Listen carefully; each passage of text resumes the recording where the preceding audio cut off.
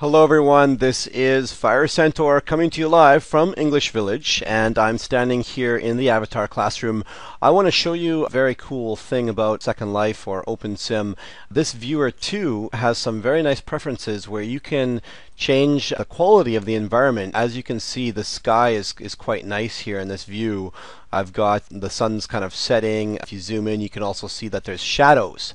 And these shadows are actually a new feature of Second Life. It came in with one of the viewers recently. And it just makes the experience of being in a virtual world a lot more immersive and cool.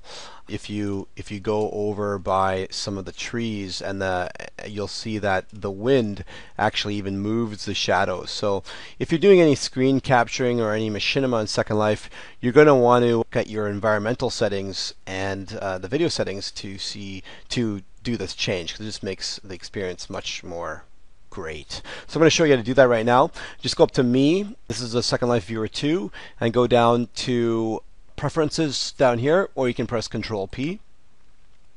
That'll open up your Preferences tab. You can go down to Graphics, and I have my graphics set to high. You'll also need a fast computer, obviously, and a good graphics card to support these settings. I've changed my draw distance up to 512 meters so I can see a lot of the surrounding environment. I've clicked on Transparent Water, Bump Mapping and Shiny, Local Lights, Basic Shaders, Atmospheric Shaders, Lighting and Shadows, that's important, and Ambient Oculation. Next, just press OK.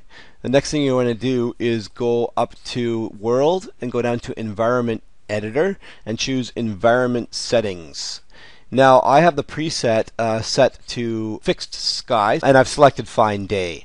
This is what changes the sun to be setting and looking really nice. You can select other presets like Coastal Sunset. That's quite nice. And there you have it.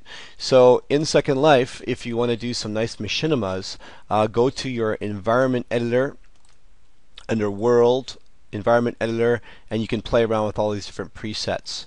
I like to leave it on Fine Day though. And then the next thing you want to do, just to repeat, under Preferences, you want to make sure that your lighting and shadows is turned on and that you have your draw distance up to 512. And also note that this can make your Second Life and Opensim experience a lot slower. So if you have a slower machine, you're going to want to reduce your draw distance and uncheck some of these things. Anyways, this is Fire Centaur signing out right now. We'll talk to you soon. Bye for now.